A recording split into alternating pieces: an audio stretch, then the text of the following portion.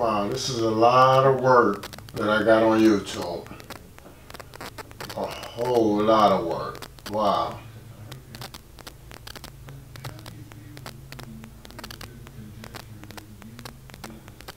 I got a lot of stuff on YouTube.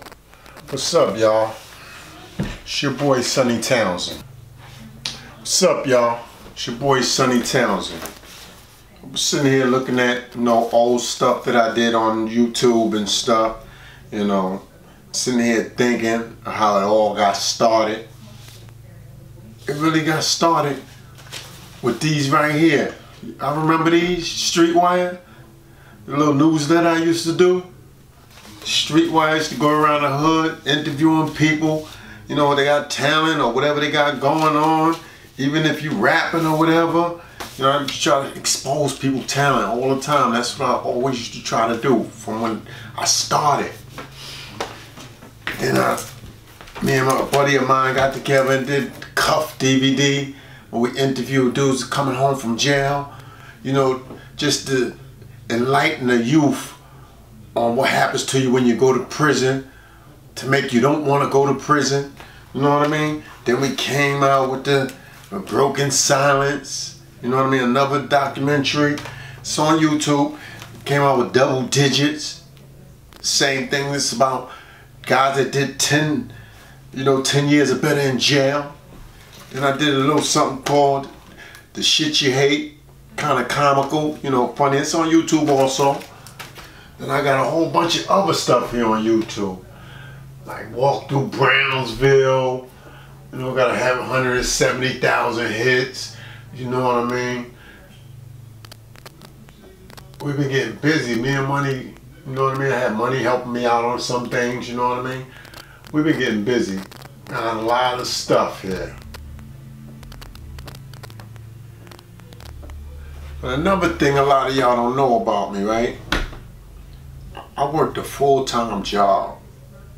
I was working at the same time I was filming LIV, and I forgot to mention LIV. That was one of the big, web series that we had.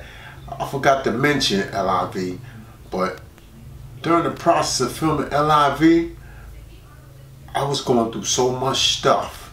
You know what I mean? My pops got sick. You know what I mean? He was on his deathbed. I didn't know he was on his deathbed, but I was taking care of him.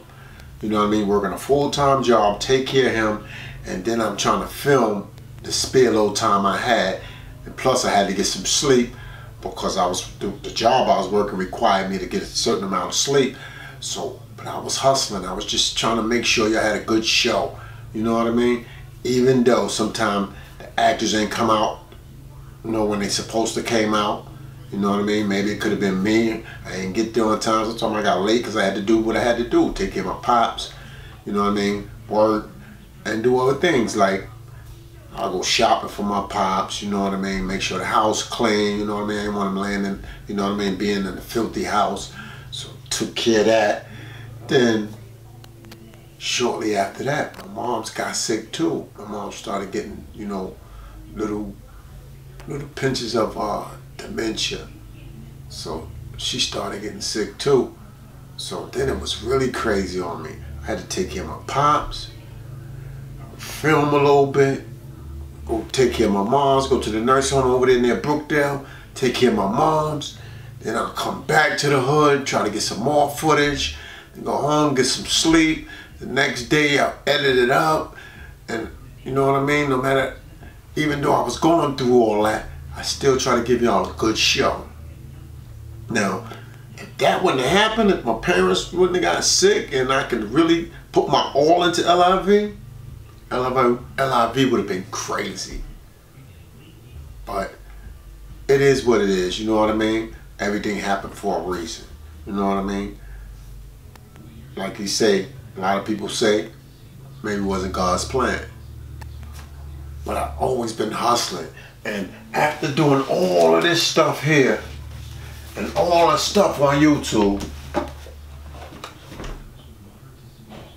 still hustling. Wound up to come out with a book. I wrote a book called Sadie's Boys. This is a real good book. I got a lot of reviews back from people that read it, said they couldn't put it down.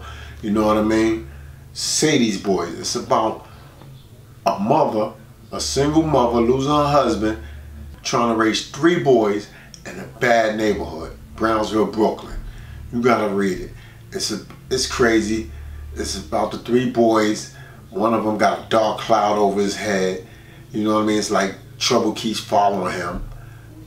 The other 2, one of them was a wild brother, and one tried to stay, you know what I mean? Try to keep a mellow tone, try to keep a, you know, straightforward type, a mellow type dude, but he kept getting pulled into things by his little brothers.